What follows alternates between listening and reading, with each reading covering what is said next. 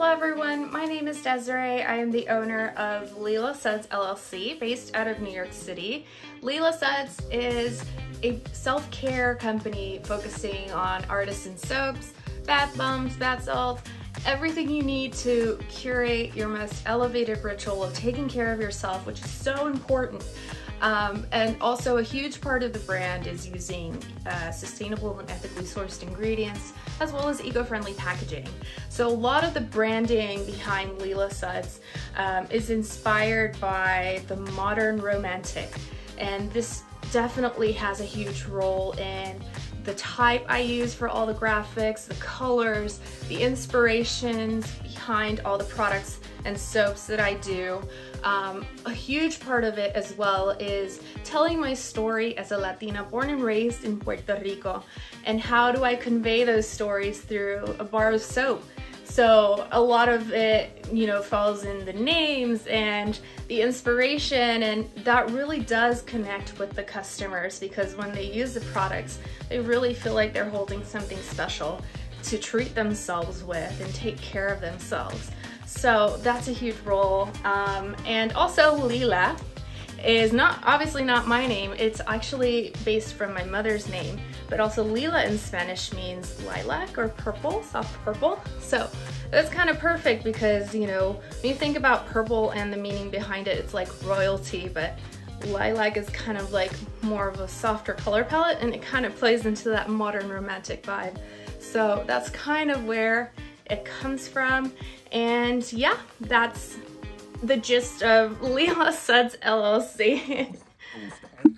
Hi, my name is Elisabetta and I'm the artist behind Mesh and Cloth. With Mesh and Cloth, I create ceramic pieces by hand, and I also offer kits, courses, workshops that teach people how to start working with clay and get creative at home.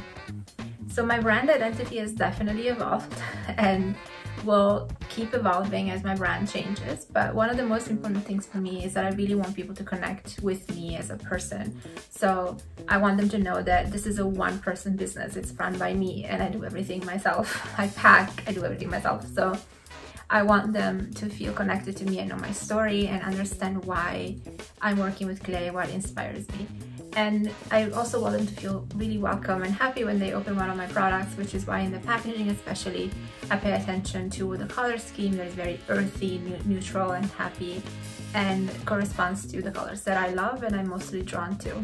So that's my brand identity story. Thank you so much.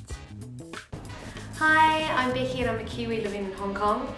End of last year, I launched a collection of limited edition silk scarves under the brand Mr. Plum. And Mr. Plum as an identity has evolved over the last couple of years. He's a virtual persona.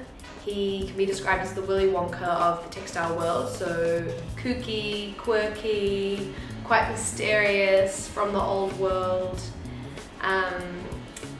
One thing I have while developing the brand, I did have the luxury of time on my side. So my day job is a graphic and experience designer, so I specialize in brand development and storytelling. And normally you've got a deadline looming over your head, or it's a 4-week sprint. But with this, I was really able to take my time and really craft Mr. Plum into someone that reflects me, my background, my heritage, who I am. And so all of his hobbies and interests, they all actually reflect my family. So I really wanted to make him personable. I wanted to make him real and authentic. But someone with just enough mysteriousness to them to keep them interesting and a little bit aloof, I think. But yeah, so I wanted him to be someone, like something to evolve as well. So there's still room for movement wherever my business goes or how my products develop further. There's room for him to grow as well, which I think is really important.